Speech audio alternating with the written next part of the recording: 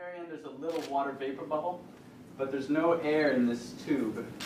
It's been evacuated, you can see, because of the pinch. And what's fun about it is you can slam the water down.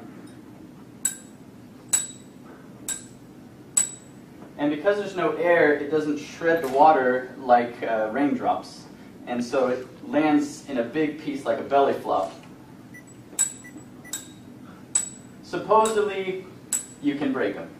So when you give it to somebody, don't give it to a strong person, give it to somebody who's gentle.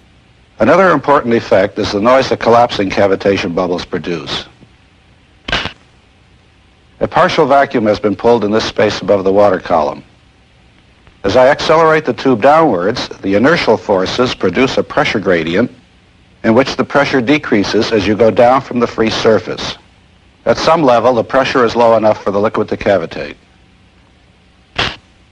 The noise is a result of shock waves generated upon bubble collapse.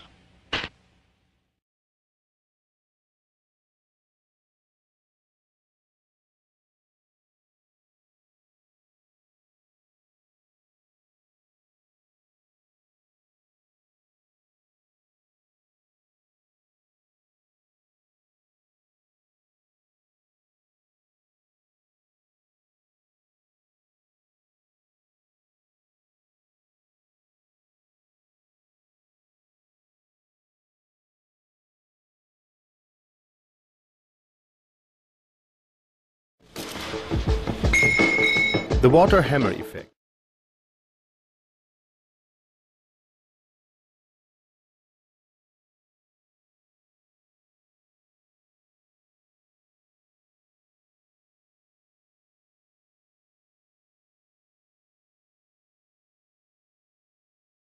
When those bubbles burst, they burst with immense force against the object.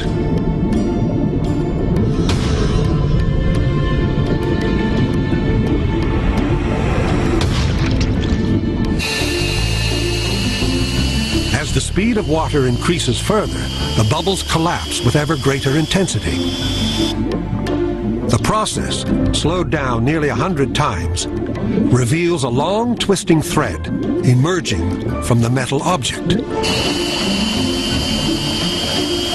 It is in this high-speed vortex of bubbles where the secret to the flood's incredible power lies. So if you look at this, the first thing we see here is this very strong vortex here. So you got like a sledgehammer effect. Every time one of these forms and collapses, bang, you got a sledgehammer.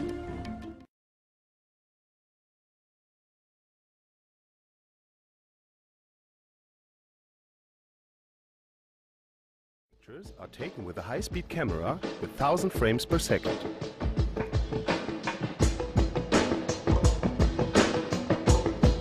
We focus on that forces that are generated when water is punching on the valve. Water hammer effect is activated by fast closing of a valve. Forces during water hammer effect.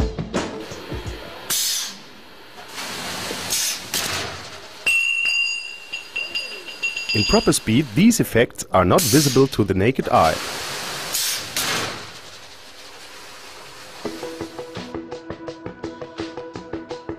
The pictures of the high-speed camera show how a steam vacuum is generated, how the water column is pulled back and punching on the valve.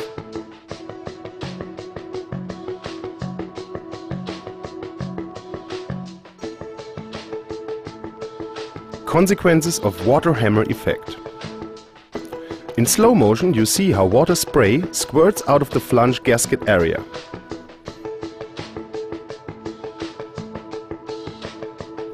The studs are stretched and at the same time the whole construction is spoiled with a deflection of 15 millimeters. The forces. Vacuum is generated and pulls the water column back with a vacuum pressure of 0.1 to 0.2 bar.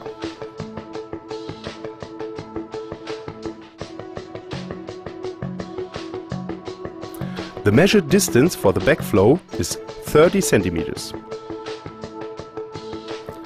Water covers this distance within 64 frames, that means in 64 milliseconds.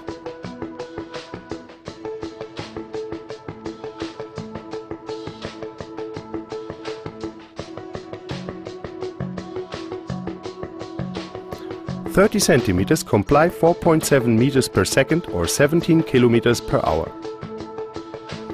This is comparable to the speed of a cyclist. Now steam bubbles are decomposed and deceleration begins.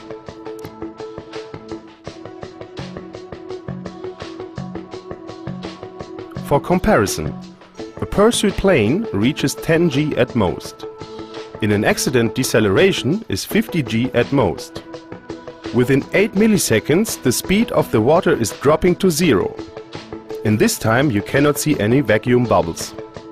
That corresponds to an acceleration of 586 meters per square seconds, or 59.7 G.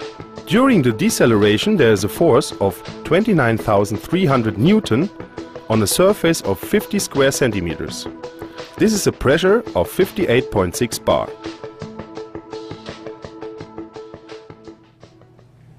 Differential shock, like thermal shock, occurs in biphase systems. Differential shock can occur whenever steam and condensate flow in the same line, but at different velocities, such as in high-pressure condensate return lines. In biphase systems, the velocity of the steam is often 10 times the velocity of the liquid. If this gas flow causes condensate waves to rise and fill the pipe, a seal is formed with the pressure of the steam behind it. Since the steam cannot flow through the condensate seal, pressure drops on the downstream side. The condensate seal now becomes a piston that is accelerated downstream by virtue of this pressure differential. As it is driven downstream, the piston picks up more liquid that is added to the existing mass of the slug, and velocity increases. This is differential shock. It occurs in the type of bubble chamber used for studies of high-energy nuclear particles. In this photograph, a positron-electron pair has produced a track of bubbles in liquid hydrogen, which is at a pressure below the boiling point and is therefore unstable. We have seen that cavitation can take several forms: small transient bubbles,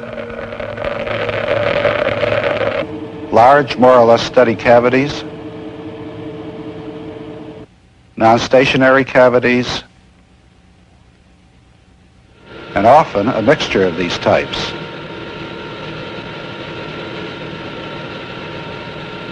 Let's turn now to an examination of some of the effects associated with cavitation and cavitating flows. What happens to a machine when it begins to cavitate, and how does performance vary with increasing extent of cavitation?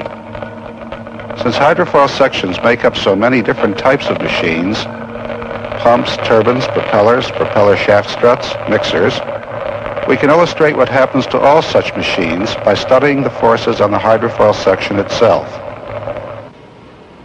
We have suspended the first hydrofoil model from force gauges, which show us lift and drag on these scales.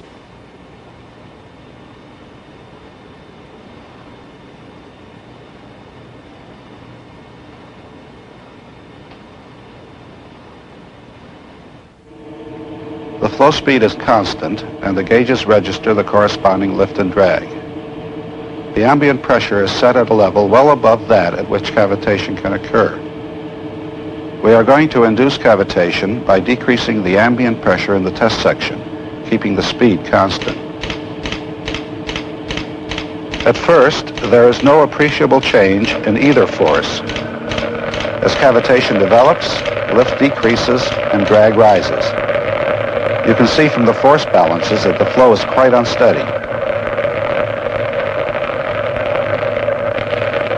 When we lower the pressure further and allow cavitation to spread, the lift decreases further and the drag continues to rise.